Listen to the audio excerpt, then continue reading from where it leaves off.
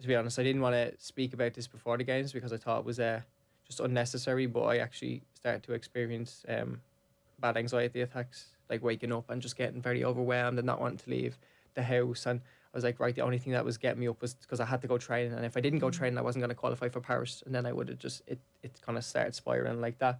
So literally the only thing I'd do would wake up and go training. That routine in Ireland wasn't good for the head. So there's a team that I train with over in Spain, which was great for me just to get away from everything, get away from just anything that was connected to all the trauma. Just going over to Spain, being around my friends over there and just different people. I was able to bring in my partner as well to kind of make things feel a little bit at home. With that trauma of being around Dublin city centre, is there a fear there? So. It depends. If I'm alone, yeah.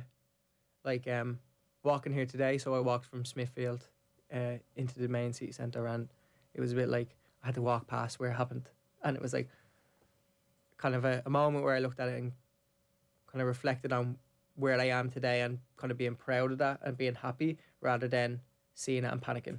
Whereas I think if that happened 6 months ago, I'd have just put my head down and gone. And I don't know how I would have reacted.